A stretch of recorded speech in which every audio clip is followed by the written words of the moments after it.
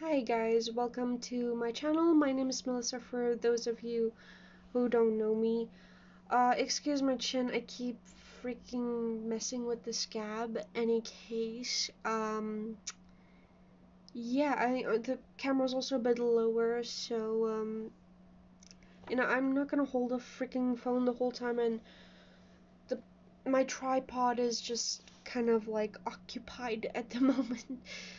But I think this angle is actually pretty good for the point I'm gonna try to make in this video.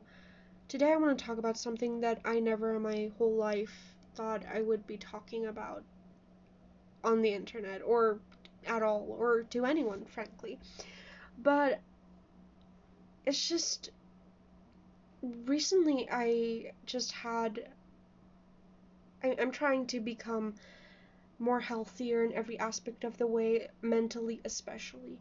So I want to talk a little bit about a problem, and it's just a really big problem in the whole world actually right now, and it pisses me off a little because it's so trivial. Over all the actual problems in the world, this is the one that's the most prevalent, one that's the most concerning to people, apparently. And what is this problem, you may ask? Well, fat phobia, of course. Of course. Like, I'm a bit on the plus side of things, and this is mostly due to our hormonal difference. If you're actually interested in that, you can go check out my YouTube. I made a video about my bad IUD experience and one about uh, my tubal ligation procedure, where I talked about how hormonal birth control messed up my body and made me gain weight and stuff like that. And how I couldn't lose weight no matter how hard I tried. Now I'm actually losing weight naturally. I've actually lost weight naturally without changing my diet and without exercising, and now I'm going to implement those things as well, so things should go better. But I want to talk about eating disorders today, as you might have seen in the trigger warning, because I just have to put a trigger warning because this is a very sensitive subject. And there's this movie that I watched a while ago, but I think that movie makes my point quite clearly. The movie is called Dying in Plain Sight. It's about a plus-size girl who has anorexia. And for those of you thinking, oh, that does make sense because anorexia is just skinny, yeah, that's exactly the problem. So basically, it's this plus-size girl who starved herself and she got really, really violently ill. Um, and she almost lost her life because of that, because of the eating disorder. She also did the whole finger thing and the throat thing. I used to do that when I was in school. Didn't really talk about it much, but didn't talk about it at all actually. Um, yeah, very few people know that I actually suffered with an eating disorder. Um, I was bullied a lot in school, and I got called all sorts of things. Today it doesn't really bother me. I'm pretty confident with how I look. I get called ugly a lot because I don't wear makeup and because I'm not conventionally attractive to some people. Whatever. I like myself. I don't care what you guys think. I don't care what anyone else's think. I have a fiance who loves me very much. He loves me just the way I am. I love me the way I am, and everything else is just, it doesn't matter, okay? So, yeah, that movie is quite interesting. There's a YouTuber that I also follow, Loey Lane. She's had the same experience. She's a bigger woman, and the most unhealthy she was in her life is when she was skinnier because she had an eating disorder. Now, a lot of the times when a plus size person loses weight, people are like, oh, you look so good. They're never like, how did you lose the weight?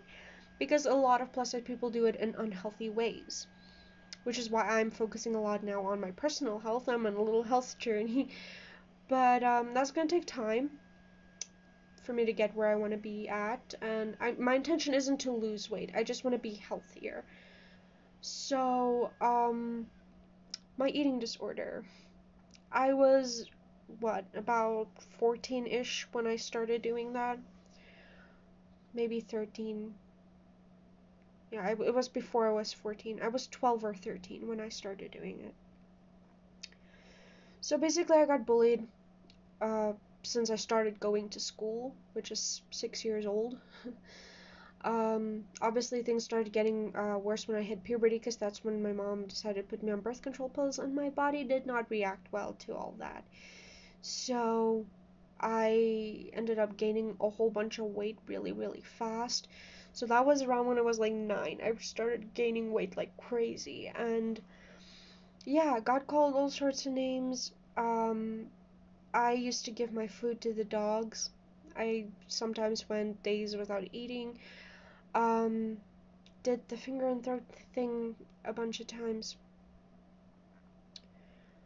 I also got quite ill. I was sick a lot, and it also does bad things to your body, like your hair falls out, all sorts of things. It's crazy, like how bad of an impact that has, and it's freaking crazy. And thinking back on it, watching that movie, listening to other people's stories, I'm like, it could have been worse for me. What if I couldn't get out of it? Because there's a point where it becomes like a mental illness, and like I'm not fully over it. It's the thing that it takes time to heal, and you'll never fully heal it. But the thing is, it's just, it could have been worse if I didn't stop doing what I was doing. I, I actually had unaliving attempts as well, which, you know, I had a lot of issues, okay? I have a lot of issues as a person, okay?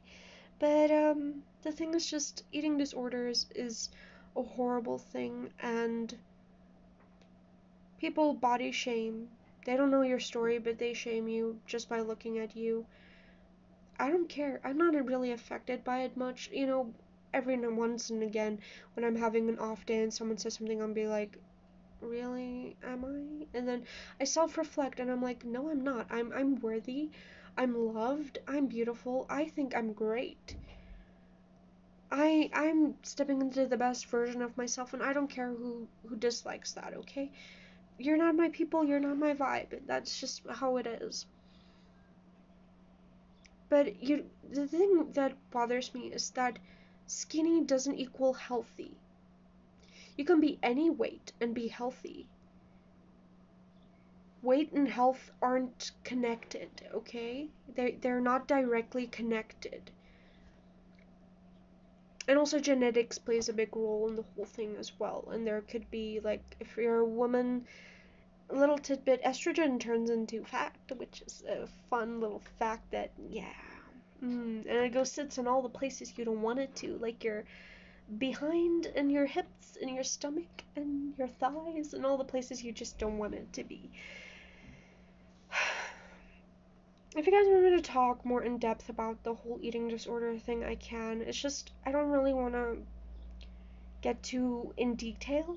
I don't really know how much I'm actually allowed to say on the internet about that. But the thing is just, be kind. You don't know what other people might be going through.